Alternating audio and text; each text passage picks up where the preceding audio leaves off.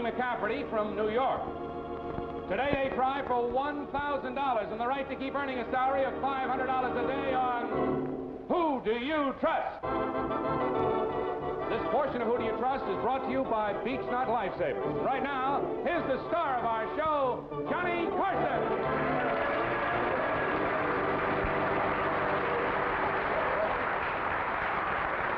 Thank you very much. All right, enough. Hey, it's the fall season in New York. The audiences are wild. Thank you for coming today. And, Ed, who's first to lead We're off? all set. We have Lola Mason from right here in Manhattan. Yeah. And Louis Baudet from the Bronx. Well, hi, Lola.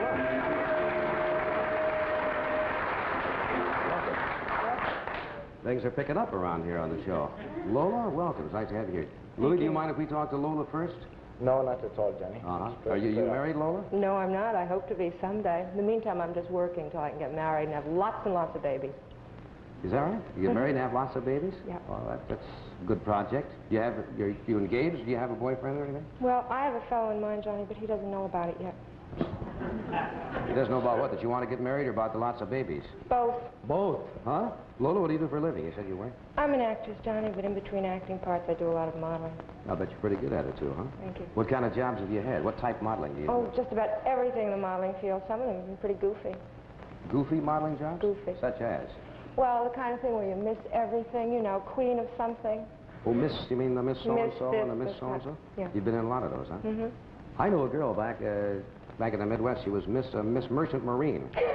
Oh, really? And then her cargo shifted or something, and she was out of the contest. Terrible.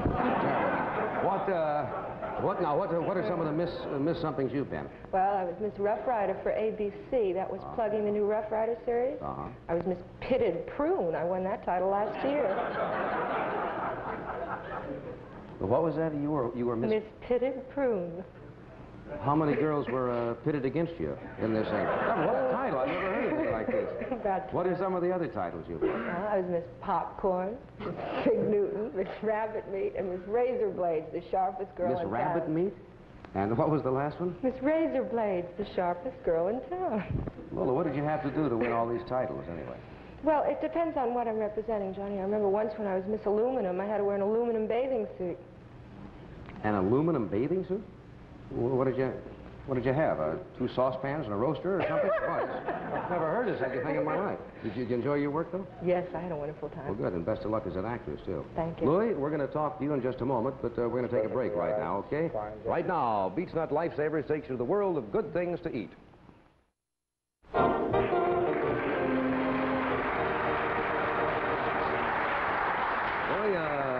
What type of work do you do, Louis? I'm a chiropractor, Johnny. How long have you been a chiropractor? Oh, I had a bad back for a period of 7 years. I became interested in chiropractic, went to one. Then I took up the study of chiropractic. Oh, I see. Now, chiropractic, if I'm right, that's where you manipulate the spine, isn't it? That's right, and you find that you manipulate very successfully in many ailments. Oh, I see. Are you married, Louis? I am. I'm married for 9 years. How did you meet your wife? Oh, she was a friend of the family visiting my mother, and then I happened to come along. I took her home. On the way home, I started selling chiropractic. Naturally, I had something to sell, so she had something to buy. She seemed interested. Yeah. And she started flirting about it, or about me, something. She really started flirting? Do you think it's because that you were a chiropractor that she started flirting? So I thought. She had a dropped stomach, Johnny, so... She dropped her stomach? No, it was her stomach, not mine. No, that's what I mean. Well, what did you...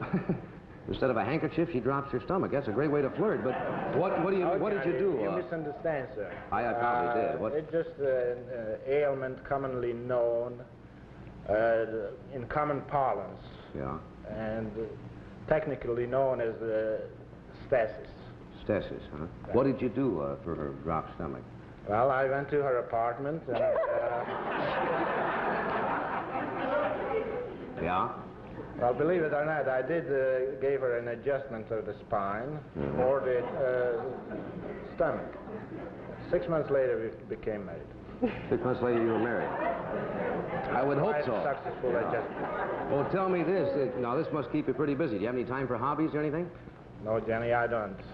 between my chiropractic work and my other job, I'm quite busy. You have another job besides? Yes, sir. What is the other job?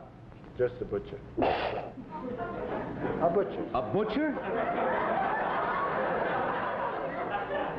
Now, during the day, you're a butcher, is that right? That's right.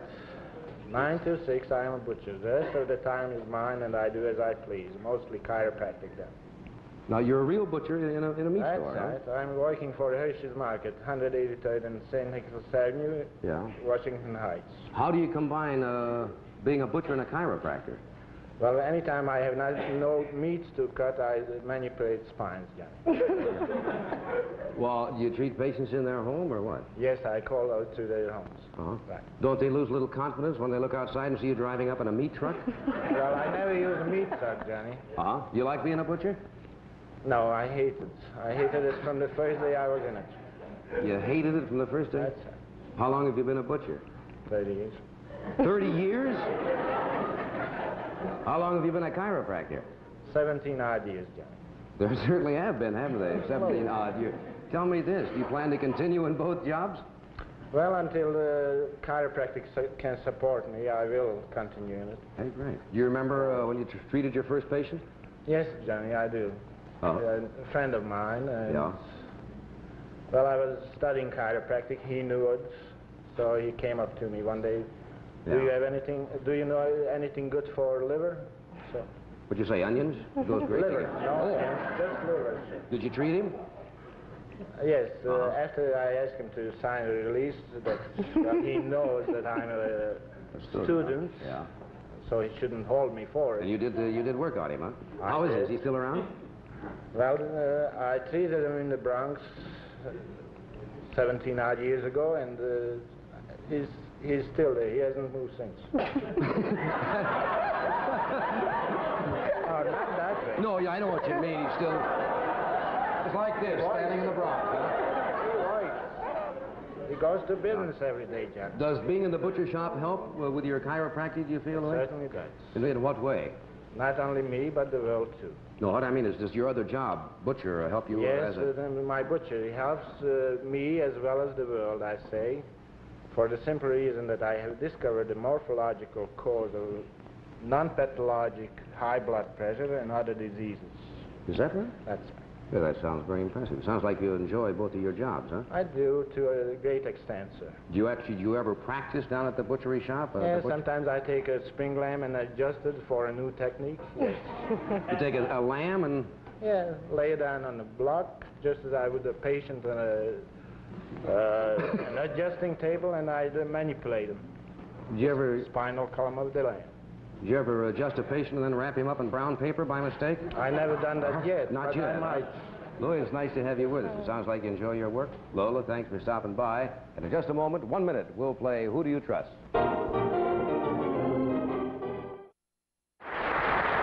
Louis will let you make the decisions whether you want to trust yourself or trust Lola on first names of famous people. First names of famous people. Want to answer it yourself, or? I think Laura would know more of them. All righty. What was the first name of Caruso? The great Enrico. Enrico Caruso. Sure, huh?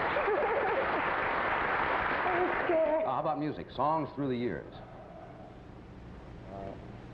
Lola again? Lola again.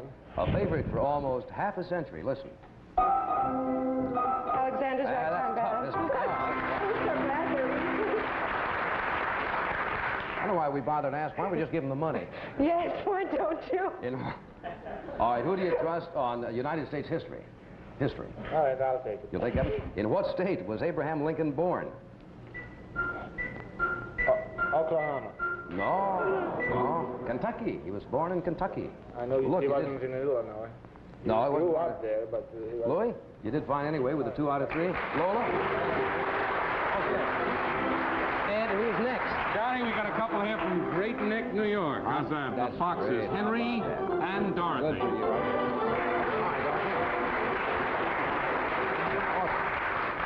Great Neck, right? That's Right. Nice to have you with us today. Thank Glad to you. be here. Dorothy, how long have you been married? 8.5 years. Uh-huh. How did you and Henry meet here? They call you Henry or Hank? Hank. Either one. How did you and Hank meet? Well, I'm afraid we met in a rather dull and routine way. Really? Well, it's not so much a matter how you meet anyway. I suppose the courtship's the important thing, isn't it? How was the courtship? Well, I'm afraid there isn't much story there. That also was rather routine and uninteresting and rather unexciting. Yeah? But the honeymoon, I'll bet, was great, huh? No, Johnny, that was a mess. You said your honeymoon was a mess, Dorothy. What did you mean? Well, I thought I had made the reservations for the honeymoon, and I thought that he had made the reservations for the honeymoon. He had no place to stay, and it was awful. I just wouldn't want to do that again. I don't blame you anyway. Can we have a flat tire on the first night of the honeymoon? We That's certainly all did. you need. We certainly did. That's all you need. I mean, the automobile. Yeah, well, I didn't think it was you. You have any children, Dorothy? Yes, we have two daughters, Janie 7 and Nancy 3. Good. Hank, what do you do for a living? Well, I work for a firm called Good Weather Incorporated. Is this legit? Good Weather Incorporated? Yes, it's, I founded the firm, and I made myself president. That's good thinking right there. We insure the weather. What do you mean you insure the weather? Well, if you were going away... Weather insurance, you mean? That's right. How does this work? Well, if you were going away on a 2-week vacation, we'd issue you a policy guaranteeing you good weather. I didn't know such a thing existed. Suppose you don't get good weather on the vacation. Well, in that case, we'll reimburse you for your room and board charges on the days that it rained. Well, I think that's a great idea. Now, how much does it cost? Well, it costs about 6% of your room and board charges. If, for example, you were going away for a week and you were spending $100, the premium would be $6, but it's generally paid for by the hotel. They make it available for the guests. Hey, that's a great... How are you doing with this idea? It sounds great. Well, we're making money. Now, do you insure just against rain?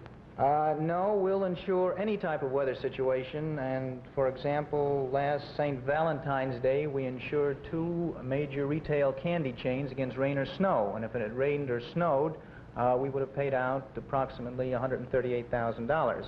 Wow. What happened? Did you have to pay? It looked bad for a while, but eventually it turned out to be a nice day and we didn't have to pay. It didn't rain or snow. Somebody up there likes you, believe me. With that kind. Do you have any other kind of insurance that you have? Well, we have a general insurance business under the name of the Henry Fox Company, in which we'll insure unusual types of risks. Is that right? What kind of unusual types of risks? Well, we've insured an actor's wardrobe, and recently we were asked to issue a policy on behalf of the Dionne quintuplets in the event that the quintuplets would have quintuplets. Who took that out? Their husbands? I would think. This sounds like a fascinating thing. Are you located here in New York? In New York. Well, the next time I'm heading for a picnic or something, I'll take out some weather insurance. We'll be glad How about to. a fishing trip? Can you get it on a fishing trip? Anything for money. I'll see you. It's nice to have you with us today, and in just a moment we'll play Who Do You Trust for $500, okay? Right now, you know, it's a shame that this show isn't in color. We're not too sure that it's even in black and white, but that's not your problem. It's too bad it isn't in color, because here is a dessert that is as good to look at as it is to taste. This is pineapple strawberry pudding. Now, this is another terrific busy day dessert made with our old favorite Jell-O instant pudding. Remember, it's quick to make, and it's just great. Let me show you how easy it is. Positively no cooking, as you know, and it's ready in minutes. You simply pour 2 cups of cold milk into a bowl and add 1 package of strawberry Jell-O. Strawberry Jell-O instant pudding. Don't put the cellophane wrapper in. It makes it a little gummy. Then you add just a dash of salt, and you beat just until it's well blended. You know, it takes you about a minute. Now, after you've done that, you simply add 1 cup. If you have a cup in the house, add that. It doesn't make it. Add 1 cup of crushed pineapple, which has been well drained. Like that. Now, you don't mix that, do you? No, you just add that in there like that. Now what you do, you alternate layers of the pudding. You don't add the pineapple. I shouldn't have added the pineapple. What you do... You don't add the pineapple, friends. That's in bad taste. You just, you alternate layers of the pudding with the pineapple in the sherbet glasses. So don't put the pineapple in. That stays to one side. And then when you finish, you can top it off with whipped cream. And there you have it. It looks great. Not like I made it, but it does look great. And it'll taste even better. It's another great busy day dessert made in minutes with wonderful Jell-O instant pudding. Get some for my sake next time you shop.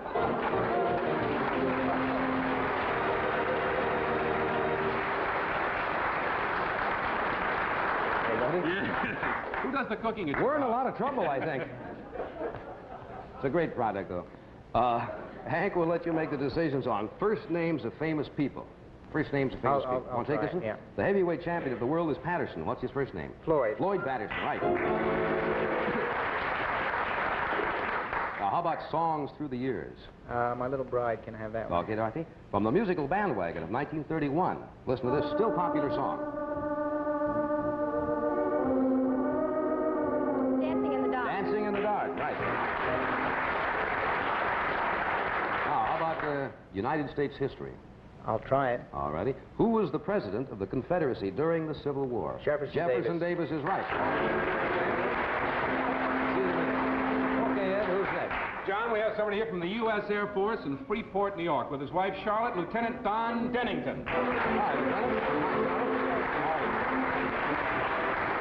Nice to have you with us. Where did Ed say you were stationed, Don? Shreveport, Louisiana. Hey, good. Up here on a little vacation? Oh, yes. Yeah. Don, how long you been married? We've been married 4.5 years. Did you meet Charlotte while you were in the service? Yes, I met her at a dance at Keesler Air Force Base. She was in the Air Force also. Is that right? Yes. Hey, what rank did you hold?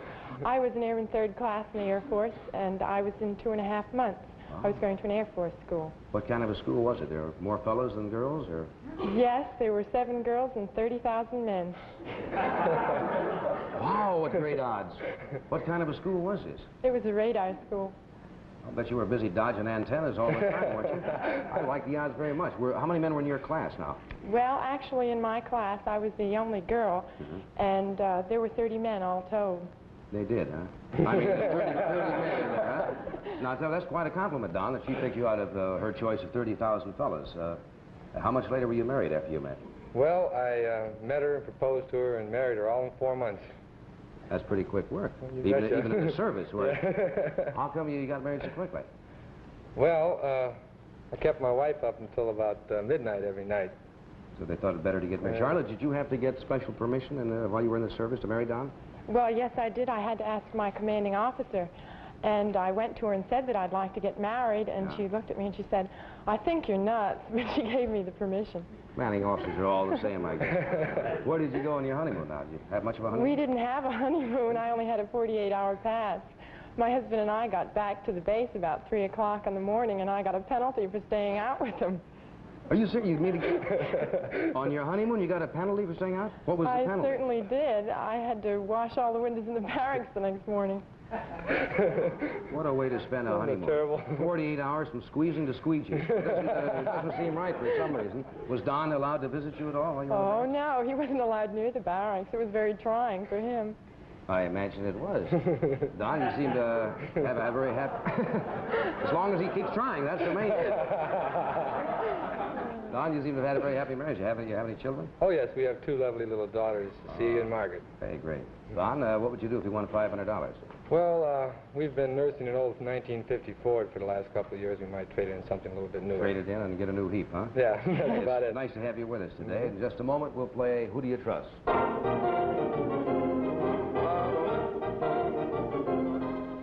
Don, you outrank your wife here, so we'll let you make the decisions. First names of famous people. What do you want to do with I'd this like one? to trust Charlotte on that one. All right, what is the first name of the noted American author Hemingway? Ernest. Ernest Hemingway, right. All righty. Songs through the years. I'll take that You'll one, take that Johnny. one? All right, John plays a song that's been around for a long time. Listen.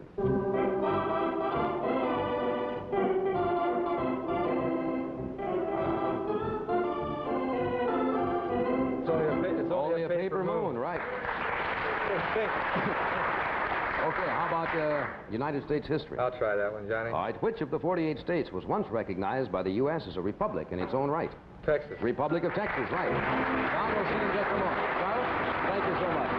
Okay, Ed, We have a tie, Johnny. There's your tiebreaker. We have a tie between the Foxes and Don Dennington and his wife, so in case of a tie, we'll ask just the gentleman to step up to the board. Write your answer on the board, fellas. Here is the question. In what year was the great composer... In what year was the great composer... You got to go down and get him fitted. You can't get him by mail. In what year was the great composer Mozart born? What year was Mozart born?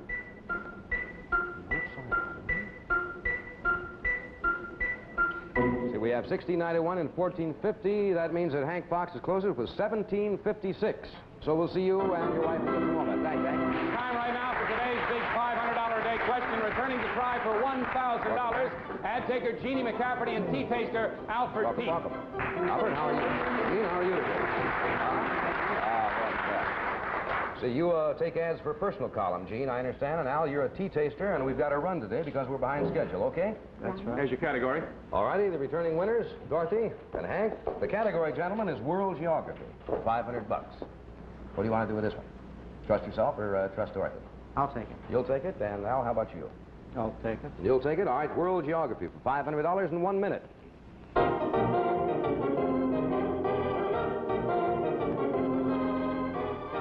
Hank, can you hear me all right? Yes. All right, here's the question. Within 10 seconds after I say go, name as many as you can of the capital cities of the South American countries. That's the 13 South American capital cities. You ready? Go. Buenos Aires, Bogota, Santiago, La Paz. Okay, we'll be back in a second. Can we have the sound on over here? Al, can you hear me all right? Yes, perfectly well. All right, here's the question. Within 10 seconds after I say go, name as many as you can of the capital cities of the South American countries. That's the 13 South American capital cities. Are you ready? Go. Rio de Janeiro, Santiago,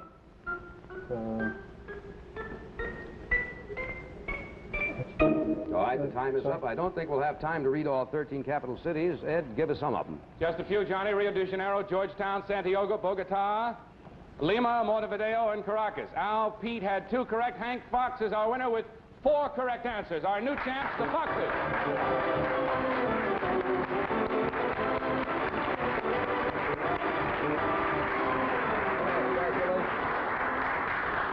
You must have taken out some quiz show insurance today, huh? I'll take it out tomorrow.